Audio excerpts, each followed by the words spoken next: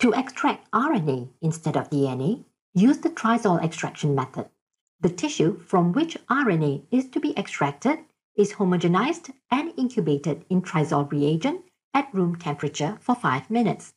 The Trizol reagent is acidic, guanidinium thiocyanate, and phenol.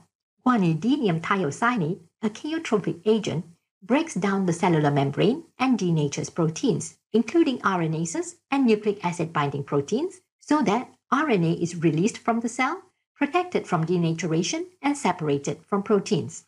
The acidic pH of the Trizol reagent helps separate RNA from DNA. In acidic pH, RNA dissolves in the polar water layer due to its negatively charged phosphate backbone and extra OH- in the ribose compared to DNA.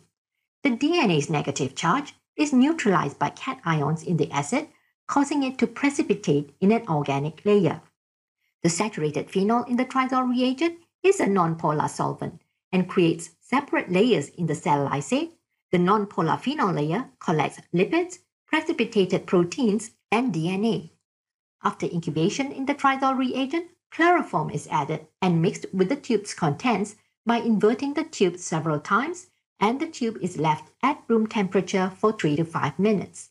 Centrifuging causes the homogenate to separate into a transparent upper aqueous layer containing the RNA, an interface, and a red lower organic layer containing the DNA and proteins.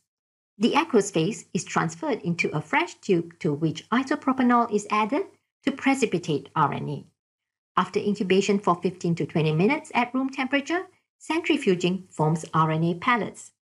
Discarding the supernatant leaves the RNA pellet, which is washed with ethanol to remove any remaining impurities such as salts and enzymes. The clean RNA pellet is dissolved in a buffer or water that is free of RNases.